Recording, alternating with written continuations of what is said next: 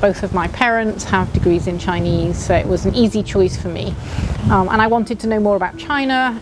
So I wanted to do a first degree in Chinese, and I had just spent a year actually teaching at Renda Fuzhong in Beijing before I went to Cambridge to start studying.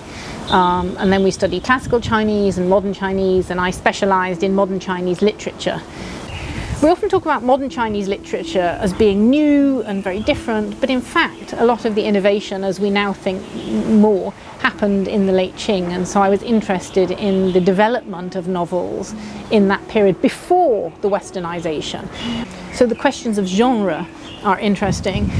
In the Jianghui 小说, you've got inserts of song and poetry and all sorts of, in that Suzhou novel Qinglou Meng that I was talking about, you have all sorts of different texts coming into the novel. You have a little drama play, and you have lots of discussion of ping and zi, the tones and that kind of thing.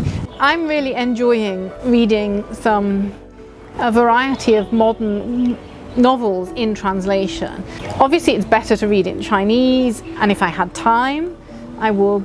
Some good translators like Nikki Harman and other people have done lots of translation works. Translations are great for that. So having new modern Chinese fiction in translation is great for general readers, because there was this huge growth in China studies in the 1990s and 2000s when China was opening up economically, and there was a lot of people very interested in studying Chinese.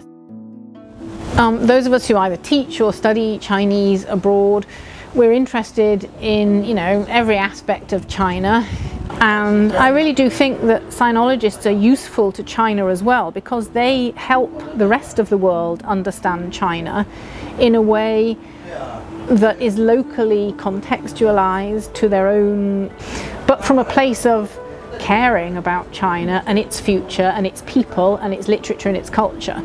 So sinologists have invested their lives in studying China, so they care about China being correctly represented to foreign students and foreign media, and China being understood and not misunderstood, because we know that misunderstandings are dangerous.